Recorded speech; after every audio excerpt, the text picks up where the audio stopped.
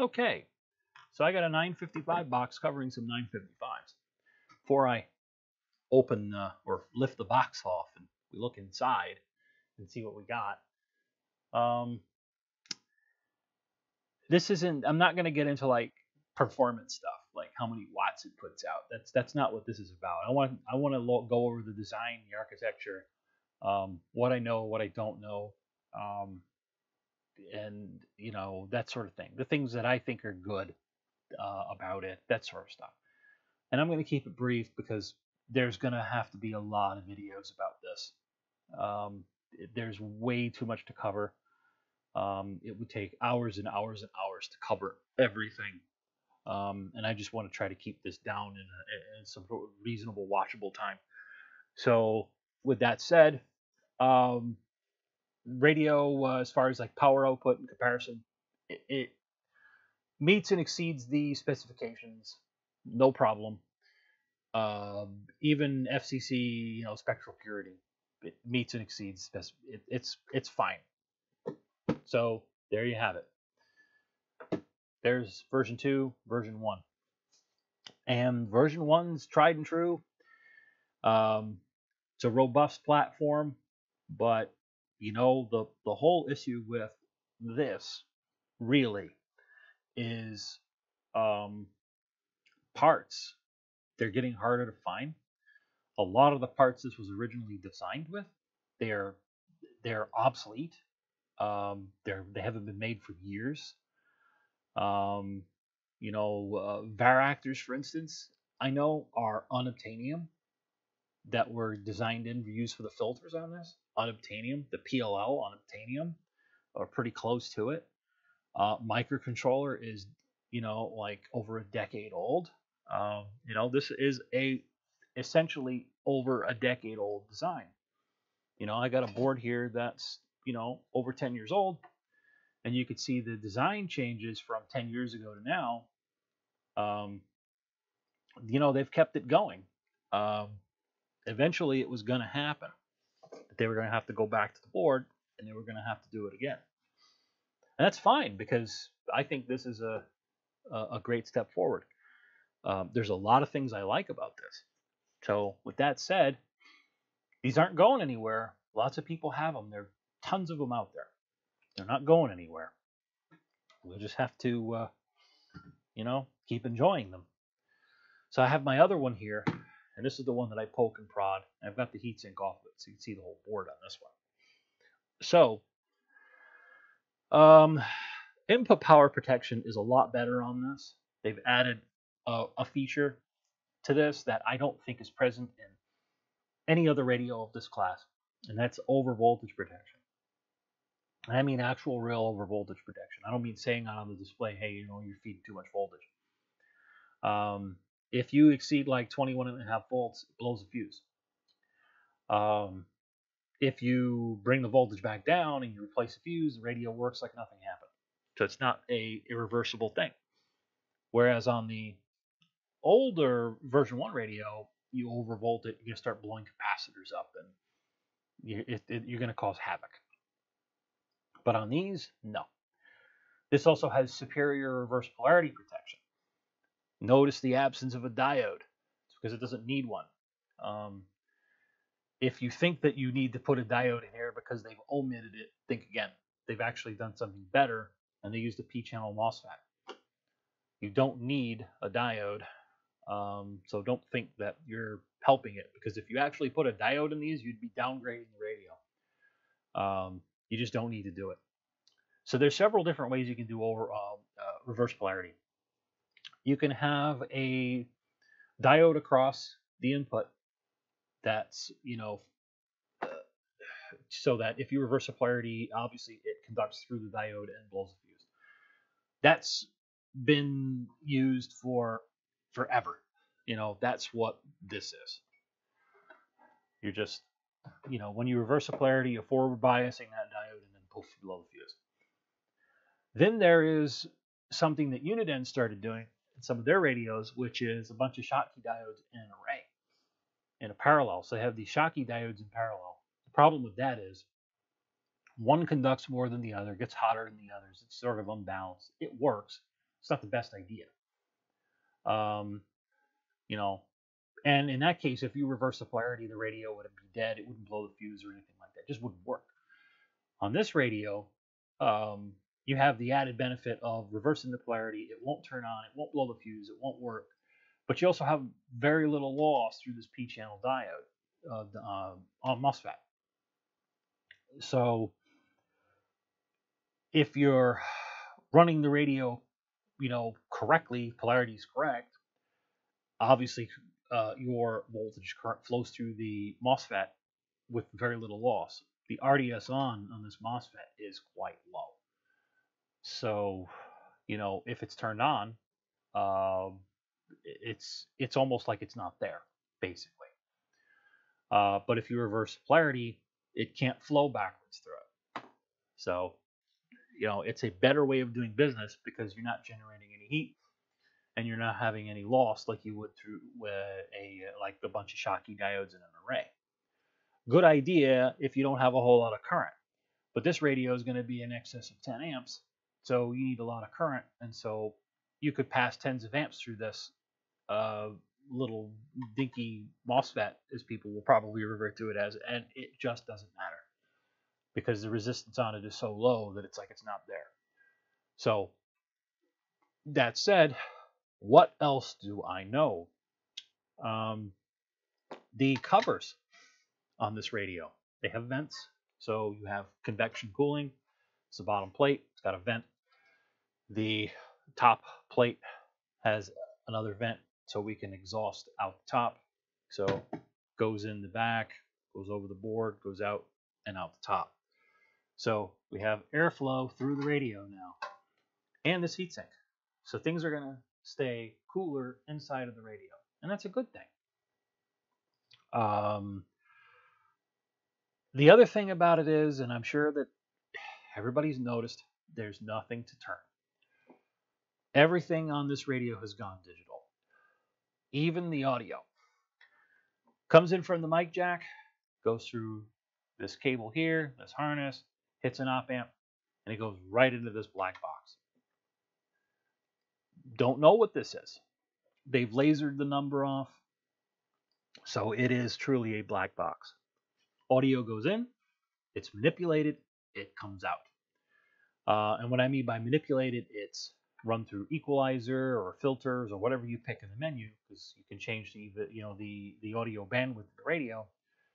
All that is manipulated digitally, and then it's spat out. Echo, mic gain, all of it, it's handled in here.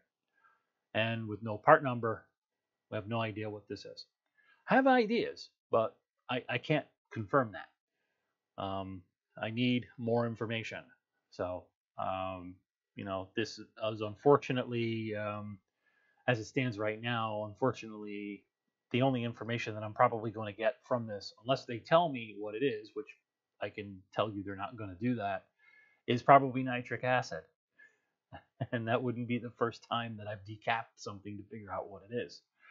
And that might be, unfortunately, in this radio's future, is some nitric acid. So that said, a heat generating source was removed from the side in the audio amp. So it will be cooler just because of that, and the heatsink and the convection cooling. That's a positive change. Microcontroller data sheets are available for this, even in English. So I know everything there is to know about this microcontroller. It's just an ARM M0 that can run at 48 megahertz. So that's fine. We know what this is, but they have no reason to obscure that. This little board over here with the castellated edges, it's a module. There's a audio codec on this board, and I'm not entirely sure why. And this other little chip is a mystery. I don't know what that's for either. I know that they're handling some audio here. Something is being done there. But I'm not really too sure about this other thing. More information, I'm going to have to sniff poke around on it and see what's going on. This, that's normally in a shield, is I think this is a RDA clone, one chip wonder IC that's used in radios like the Baofeng. It's very, very similar, but it has a custom part number. So you have your Baofengs like this, and they have basically a one chip transceiver uh, for receive and transmit. And they generate. You basically run antenna switches into it. I think it's a receive antenna, transmit antenna, or maybe it does the switching internally. I can't recall, but company RDA made them, and they got bought out by somebody else. And there's clones of them out there now, and they use this to generate 10.7 megahertz, and then they wash it through a filter. So that seems fine. I think the same chip is in here. I haven't pulled the shields off, so I'm not positive, but I'm reasonably sure it's the same based on the data that's on the bus when you change things, because it's either going to change the frequency this is generating or changing the frequency that the first allow needs. So you're either commanding this one or you're commanding this one. The commands look identical with the exception of, obviously the payload, probably, the command to tell it, well, change or create this particular frequency. So I'm pretty sure that's what's in here. I haven't pulled this up yet, to confirm it, but this has a custom part number. Incidentally, the scheme, the part number on this chip is the same as the one that is above here that isn't lasered off. So I'm pretty sure that that's a custom number. And the one number that isn't lasered off of this is a custom number that begins with QA. They both begin with QA and have the same number of digits. So I think that's just a house part number. Typical receiver, capacitively coupled stages, no more transformers, no more things to tune, no more things to tweak. It is all controlled by digital to analog converters, mainly this guy right here. So this controls bandpass filters for the receiver and RF power and bias. So your bias, your RF power, and your receiver self-alignment is all done in software, and of course commanded by the microcontroller. The only thing in this radio that is basically implemented in hardware is the AGC. That's it. That is the only thing that is done in hardware. Everything else is controlled in software. The AGC is strictly a hardware AGC.